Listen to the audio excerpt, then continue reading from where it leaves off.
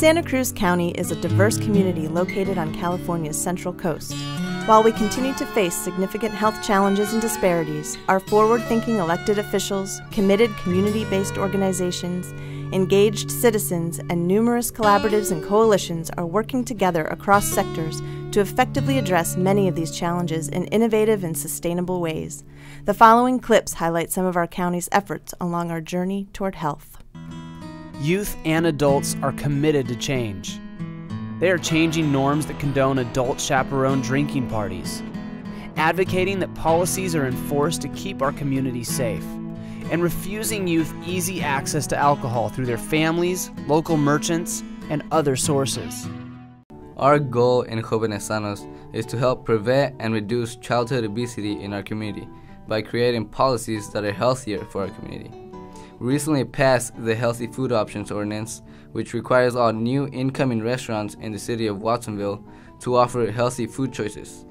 This ordinance is one of the first in the country. How great would it be to have more options than just probably tacos or burritos or pizza, and to actually have an option eating a salad or just having something else that would be more healthy. This issue was brought to us by the youth of the city, not by this council. They're the ones that are proposing public policy, and they're saying to us, why don't you guys use your ability to help us end this addiction to fat, salt, and sugar?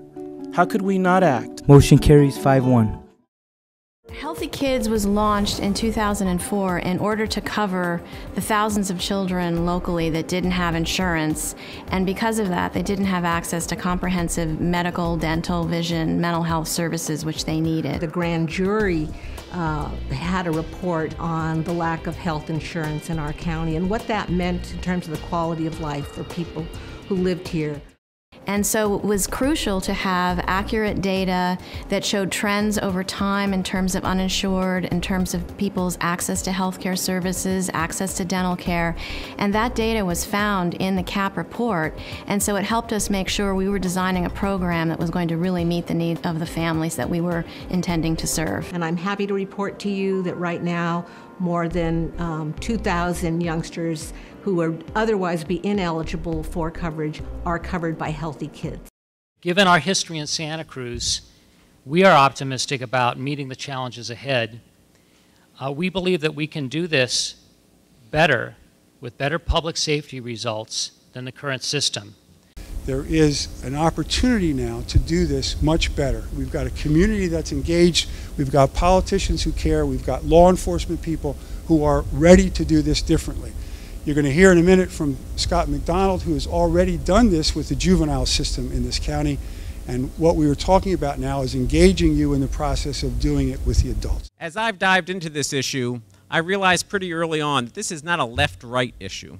This is not a Democrat versus Republican issue. This is not a progressive versus conservative issue. This is about what works and what doesn't work. It's really great to see a large turnout from the community for such an important topic to us, law enforcement and community professionals, but to know that there's this big of a turnout and this big of an interest in the community with regard to the future of our correction system. Santa Cruz County, unique apart but powerful together.